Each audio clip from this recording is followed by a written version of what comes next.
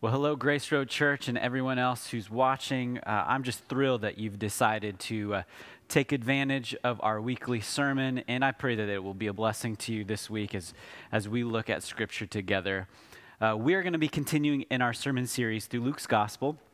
We're going to be again in Luke chapter 14, so let me invite your attention there. And our text this week is only 2 verses long. Okay, it's at the very end of chapter 14. And in these 2 short verses, Jesus gives us a mini parable. And even though it's short, it packs a ton of spiritual truth. So I want to jump right in today, and let's just go ahead and read this together. Luke chapter 14, verse 34 and 35. Jesus says, "Salt is good, but if salt has lost its taste, how shall its saltiness be restored? It is of no use either for the soil or for the manure pile. It's thrown away. He who has ears to hear, let him hear." So again, a short passage this week, but before we jump into what Jesus was saying here in this parable, I want to make sure that we don't miss what he says after that parable. He says, "He who has ears to hear, let him hear."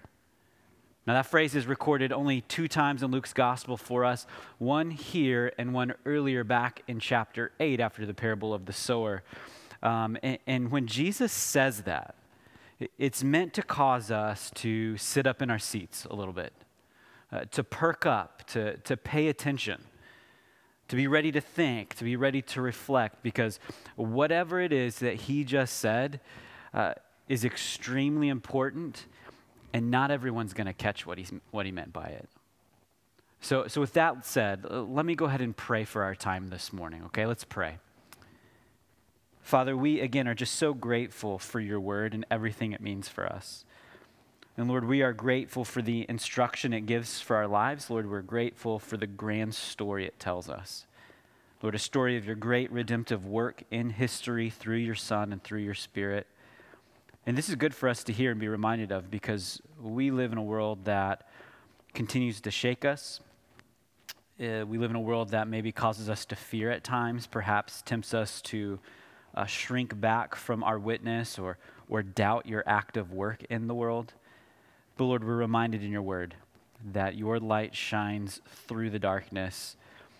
And despite our brokenness, despite our sinfulness, you're creating a people for yourself. And so Lord, we're thankful, God, that you would call us your people and we can call you our God. And so, Lord, we pray that our time in this text this morning would remind us of these great truths and what they mean for us, both individually as well as for us as a church corporately. And so, Lord, we pray all of these things in the name of Jesus. Amen. Well, salt is an important ingredient. We all know that, right? Without it, food can taste bland and lifeless. In fact, you might be one of those people that like salt so much that when you sit down for a meal, you reach for the salt shaker and put salt on your food before you've even taken a single bite, because you know that you want more salt on it. Well, Jesus here says that salt is good. And salt was used for many, many different purposes in the first century. Not only was it used for flavoring, it was also used for preserving. It was also used for fertilizer. It was used for weed killer. And it was even used as a catalyst for some kinds of ovens they used back then. But of course, here, Jesus isn't giving us a culinary lesson when he talks about salt. No, in a parable, he's teaching a spiritual truth. And the spiritual truth he's giving us here is this: that his disciples, followers of Jesus, both individually and the church corporately, we are salt in the world. In other words, we're supposed to be a distinct people. We are a people unlike all others because we have a unique identity. And from that comes a unique purpose. And this is such an important truth for Christians to recognize, especially for us that's in a growing postmodern, post-Christian context like ours. I mainly grew up in a part of the country that's considered the Bible Belt, and it's called that because there's churches everywhere, but it's also called that because there's kind of a social advantage to tell people that you're a Christian. It's this act of identification with the majority rather than the minority. And that certainly brings with it some advantages. No doubt. One example would be that speech about faith and talking about biblical values in a public forum really isn't out of place. It's kind of the norm. However, there's some pretty big disadvantages as well. I mean, the main one being the common conflation between this cultural or familial faith against a true, vibrant faith in Jesus Christ. But here in New York, we aren't in the Bible Belt, right? And that brings with it some difficulties. We all know that. Expression of faith in Jesus is often met with hostility or at the very least, skepticism. There's no social advantage to being a Christian, is it? Every culture expresses some form of faith, some sort of faith, but the faith that's expressed in our context certainly would not be called biblical Christianity.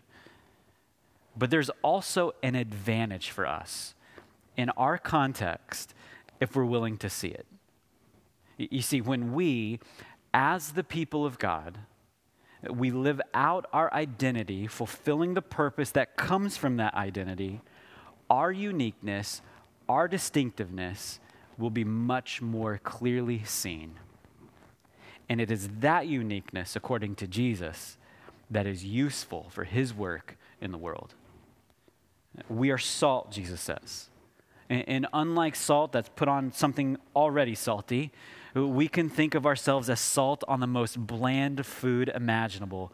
We will only make it taste better. Okay. But first, I want us to grasp this unique identity we have as the church, how the Bible describes it. And one of the clearest passages in the New Testament that speak to this is in 1 Peter chapter 2. Okay? Context is important, of course. This is a letter written by the Apostle Peter. This is the same Peter who walked and talked with Jesus, who was considered to be one of the three closest disciples to him, eyewitness to so many miracles, including Jesus' resurrection. And in this first letter that we have in the New Testament, Peter is writing to Christians who have suffered persecution. And because of it, they've scattered. They've scattered to new towns and new villages. They're living as exiles. In fact, that's what he calls them there at the beginning of the letter. And so this letter is written certainly to encourage them because they're going through some serious trials, but it's also written to instruct them on how to live as faithful followers of Jesus in a context that does not follow Jesus. Okay? And I want to point our attention to chapter 2, picking up in verse 9. Here's what Peter says to them. But you are a chosen race, a royal priesthood, a holy nation, a people for his own possession, that you may proclaim the excellencies of him who called you out of darkness into his marvelous light. Once you were not a people, but now you are God's people. Once you had not received mercy, but now you have received mercy. Beloved, I urge you as sojourners and exiles to abstain from the passions of the flesh, which wage war against your soul. Keep your conduct among the Gentiles honorable, so that when they speak against you as evildoers, they may see your good deeds and glorify God on the day of visitation. So in this section of the letter, Peter attributes followers of Jesus with some very important titles. Peter says, we are a chosen race. We are a uniquely chosen people. That's what he means by that. We are a new humanity, as it were, upon whom God has set his love before the ages ever began. We're a chosen race. He goes on to say we're a royal priesthood, that we are royal members of the kingdom of God. And as such, we are a people who represent God to the world. And he says we're a holy nation.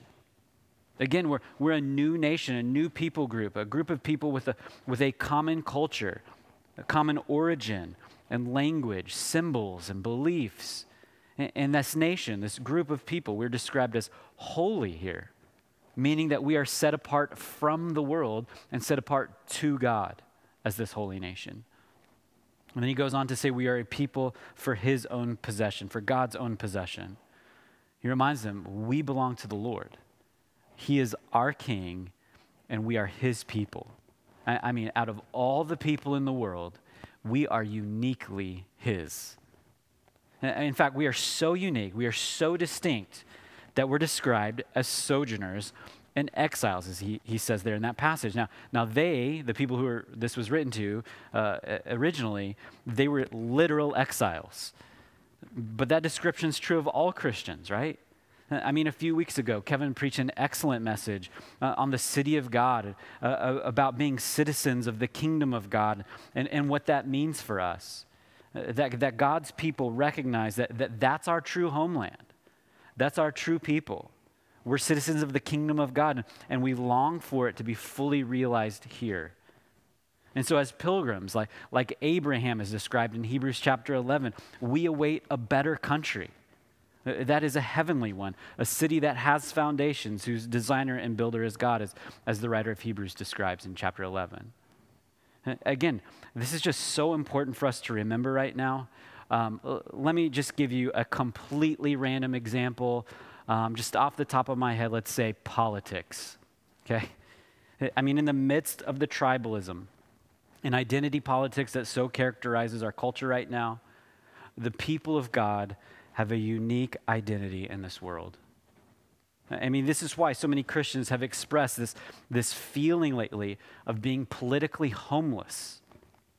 We don't and probably shouldn't feel perfectly at home in either of the political parties. Again, because we have a unique identity. It is given to us not in the forms of politics, but given to us in the gospel. And of course, the realm of politics is just one example. We could go on and on, certainly. But again, Peter reminds them, and he's reminding us too, from the words of Jesus, as the salt of the earth, we have a unique identity. We're a distinct people, and it's given to us by the gospel. But he goes on to say that brings with it a unique purpose. Look again at 1 Peter chapter 2, again in verse 9. He says, you're a chosen race, a royal priesthood, a holy nation, a people for his own possession, that you may proclaim the excellencies of him who called you out of darkness into his marvelous light. Beloved, I urge you, this is verse 11, as sojourners and exiles, to abstain from the passions of the flesh, which wage war against your soul. Keep your conduct among the Gentiles honorable, so that when they speak against you as evildoers, they may see your good deeds and glorify God on the day of visitation. Again, he says, we have this distinct identity as God's people, but it's given to us for the express purpose of proclaiming the excellencies of the one who's called us out of darkness into his marvelous light. Our mission to make disciples is inseparably connected with us walking in our new identity as the people of God. And so Peter gives instruction to the exiles of his day and to us as exiles today on how that can happen. What does that look like? And one of the major ways that the people of God are distinct is in their conduct, right? That's what he says, have your conduct be honorable, right? That is the way that we behave ourselves, the way that we treat one another within the church, the way we treat others outside the church, is to be unique, distinct, different than the way the rest of society behaves. Again, an honorable conduct. So, when the world seeks to destroy and debase their enemies, followers of Jesus love their enemies and pray for them, desire their good. And when the world thrives on spin and falsehood, followers of Jesus rejoice in and actively pursue truth. When the world cancels each other over the slightest of disagreements without any hope of redemption and reconciliation, followers of Jesus offer grace and mercy and forgiveness. When the world assumes the absolute worst in each other God's people assume the best in one another, always willing to offer the benefit of the doubt. When the world proudly flaunts its strength and its might, God's people are meek and gentle. When the world preaches that to live an abundant life, you just need to indulge in whatever your heart and whatever your body wants. Followers of Jesus, however, we know that the path to abundant life is, paradoxically, through the denial of self and the pursuit of holy and godly living. I mean, over and over again, the world that does not know God lives in such a way that proves that it's true, that they don't know God. And that shouldn't shock us, by the way. I mean, like, why should we expect anything different? However, those who claim to be part of this unique and distinct people, created by and shaped by the gospel, their lives should look very different. And don't miss that one of the main differences is brought out in this passage and many other places in Scripture is in our speech. Right? Look again, verse 9. But you are a chosen race, a royal priesthood, a holy nation, a people for his own possession, that you may proclaim the excellencies of him who called you out of darkness into his marvelous light. Again, this identity that we've been given as God's people brings with it a purpose, and Peter points it out. Again, it's a proclamation, right? And so what the people of God talk about and what the world talks about should be different. And I don't mean we don't enjoy talking about sports or current events or even politics, certainly. What I mean is that there should be a constant and common topic in our conversations, and that's the gospel, who God is, what he's done for us through his son Jesus, and what that means for us. And the gospel is certainly a distinct message in our culture, isn't it? Right? Negatively, it's this message that tells the world, you're not the God of the universe. I mean, you're not even the Lord of your own individual life. It's a message that tells the world that there is absolute truth. There is absolute morality. And you don't get to define what's right and wrong, what's good and evil. And again, this is a very distinct message for our day. That's negatively, but positively, the gospel is distinct by telling the world the good news.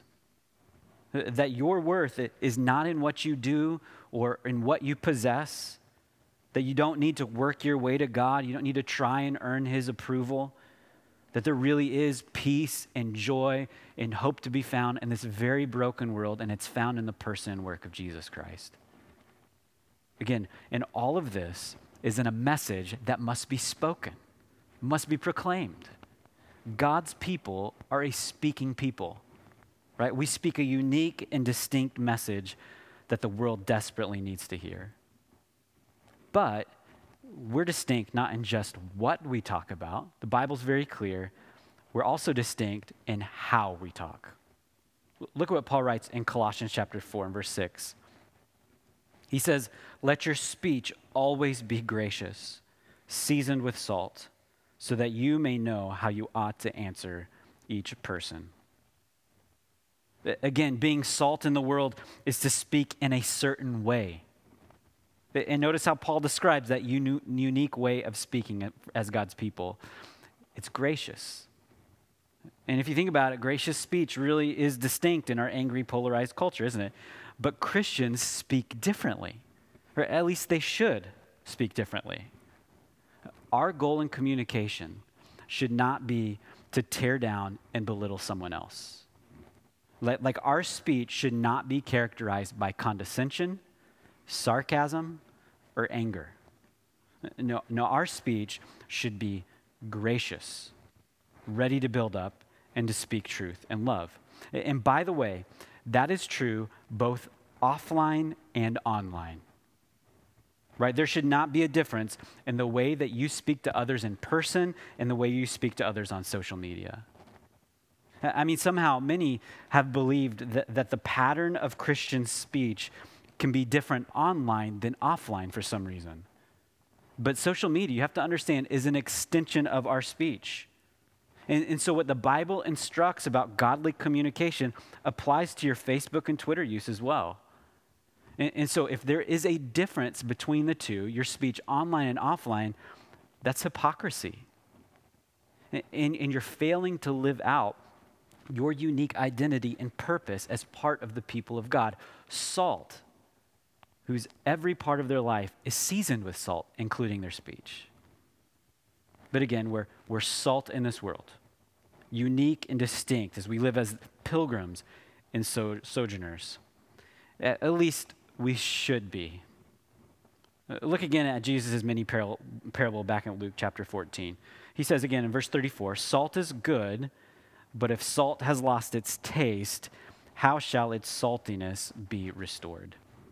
So catch what Jesus says here. He says salt is good, but there is a chance for the salt to lose its saltiness. There's a chance for it to lose its distinctiveness, its uniqueness. And that sounds strange because table salt or sodium chloride actually cannot lose its saltiness. At least that's what I've read. I mean, I'm certainly not a scientist. I'm not a chemist or whoever would know that fact.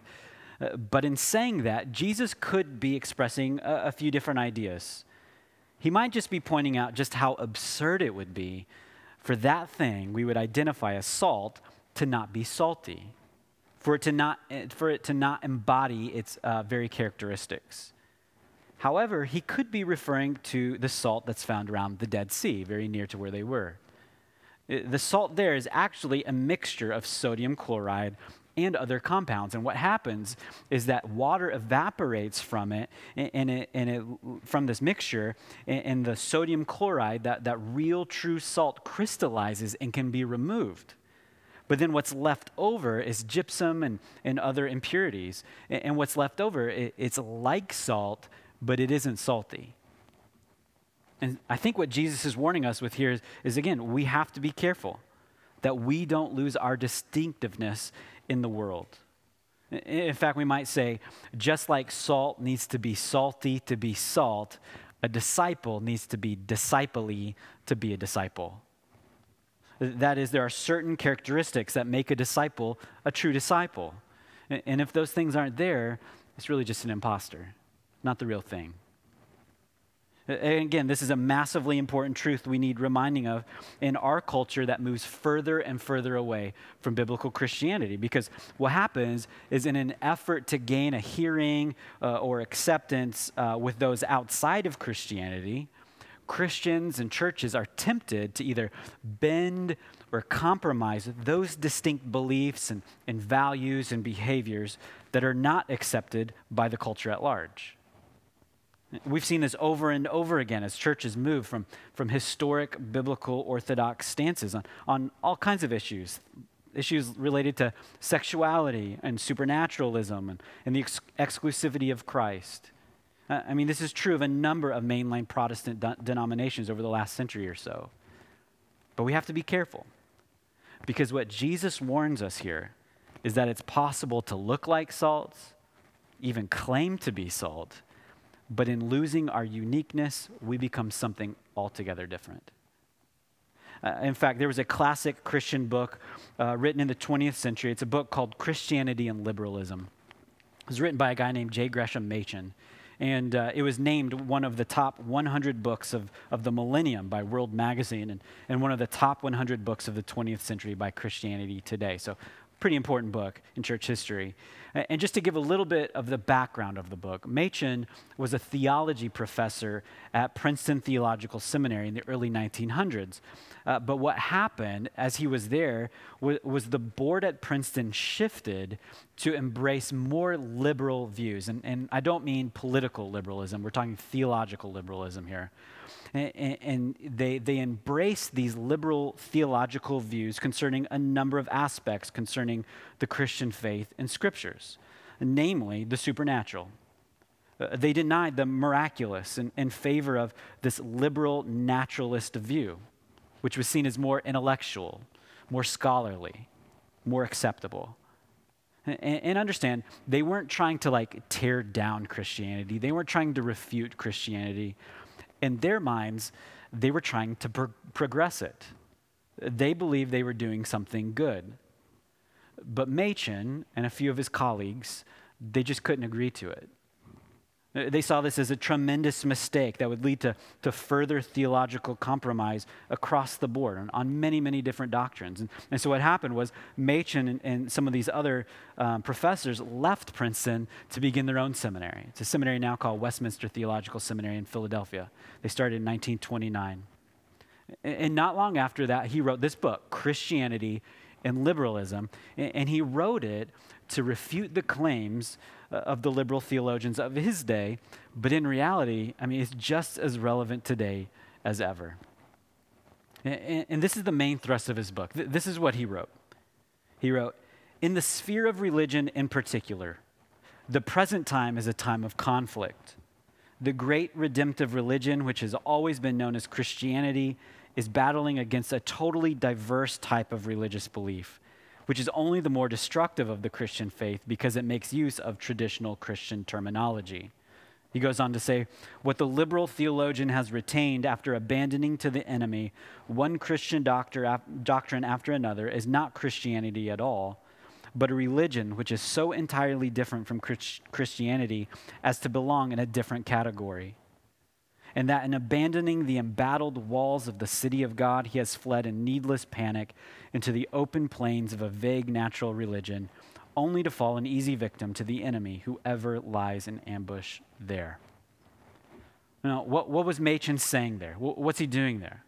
He was saying liberal theology is not similar to Christianity.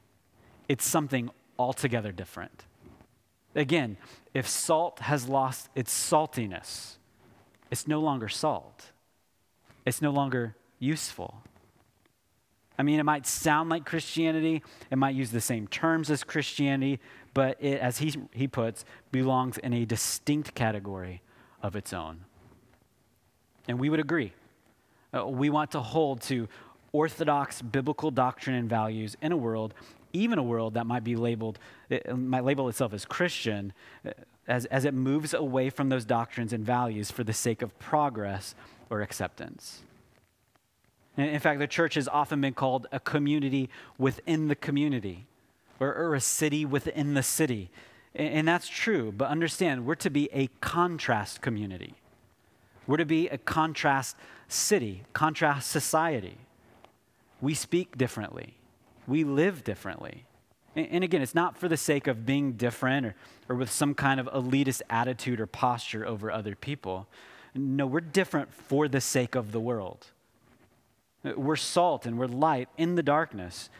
And when we walk in our distinctiveness, we do so to the praise of the one who's created us as his people, but also so that others hear the message of the gospel and see lives that exhibit grace and love and mercy, all with the hopes that they might be added into the fold. And again, to lose our distinctiveness is to weaken that effect. It doesn't strengthen it. It weakens it. Again, Jesus provides clear warning here. Look again one more time at Luke 14:35. Talking about salt that's lost its saltiness, he says, "It's of no use either for the soil or for the manure pile. It's thrown away." Understand, our usefulness is tied to our distinctiveness. Like if we're going to be useful in this world, individually as Christians, corporately as the church, we cannot take on the world's distinctives, but we have to rather embrace and exhibit the distinctives of the people of God. Like if we're going to reach our cities, if we're going to reach the nation, local churches, which are local expressions of the people of God, we have to live in a way that proclaims the excellencies of the one who's called us out of darkness into marvelous light. There is darkness and there's light. There's a difference, and we live that way.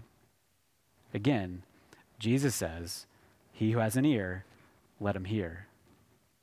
And that's a cause for reflection. So it's good for us to consider, what should our response be to these words of Jesus? Let me offer us just 4 responses very quickly to the call to be salt and the warning to not lose our saltiness.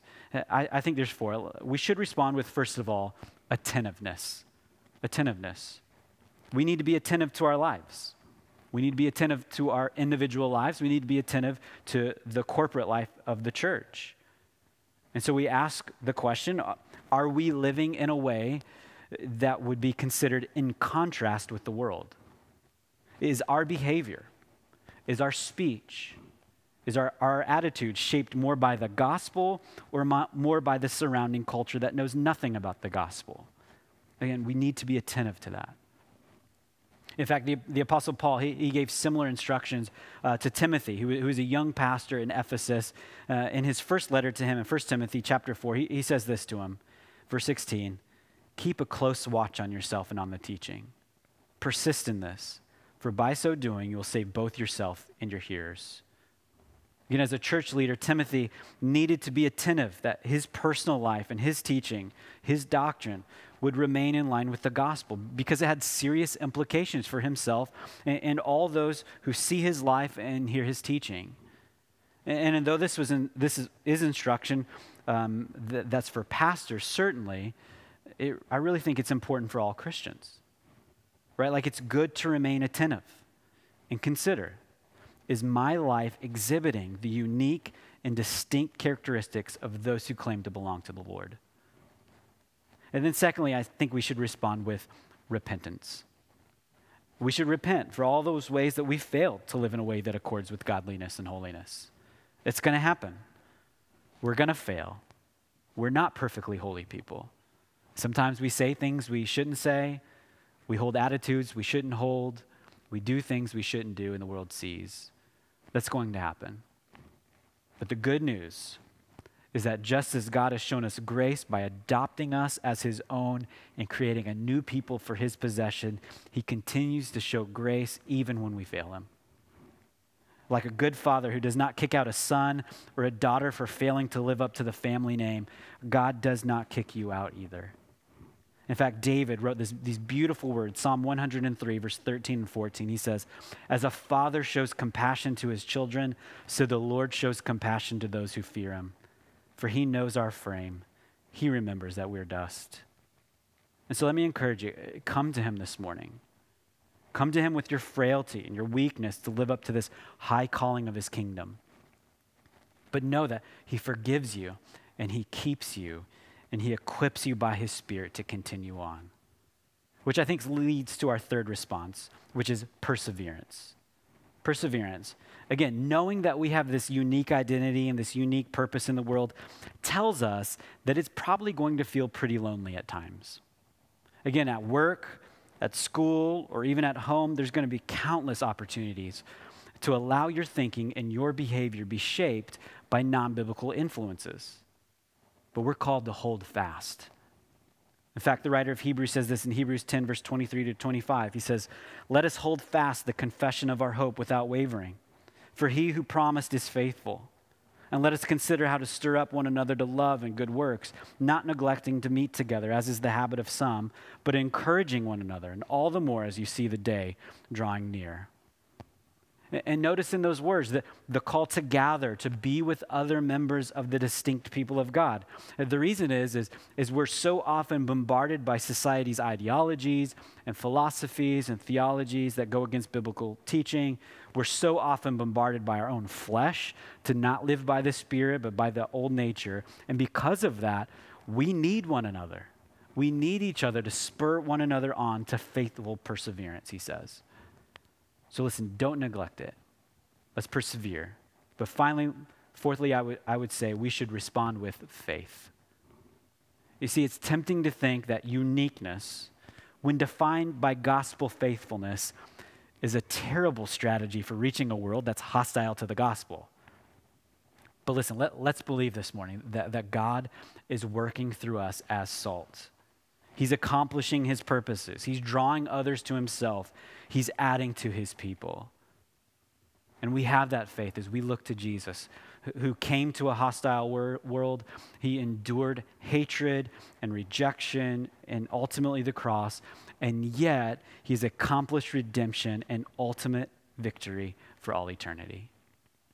He uses us in the same way, through our witness, through our proclamation, that gospel, the good news of what he's done and only he could do, is proclaimed to a watching world. But that only happens through the unique and distinct people of God. So listen, let's be that distinct people of God in our world to the glory of God. Let me pray for us this morning. Lord, again, we're just so thankful for your word, God, its instructions. Lord, again, as I prayed earlier, Lord, it tells this great story of what you've done for us in history through your Son. And so in some ways, we sit back and watch you as the author of the story and the main actor and character of the story. And yet we're also drawn into the story. We're participants. And so, God, you've saved us individually and brought us together to form a people that represent you, a people with a new identity, chosen before the ages began, to be set apart for your glory and for the good of this world. And so, Father, I pray, God, that we would heed this call this morning, that we be the salt of the earth. Lord, that we don't shrink back from our uniqueness. We're not, help us to not give into temptation to bend or compromise our beliefs and values, even when they're met with rejection and hostility in this world. But Father, help us be persevering. Help us be faithful. And Father, we pray, Lord, you do your great work through us individually and as a church corporately to be the salt, to be the good for this world. Again, help us be faithful. And Lord, we pray, God, that you would bring many, many more people into your kingdom, into your people. Lord, alongside us. So Lord, encourage us with that vision. Encourage us with that belief that, Lord, you are working good, even in a world that feels just so hostile to us.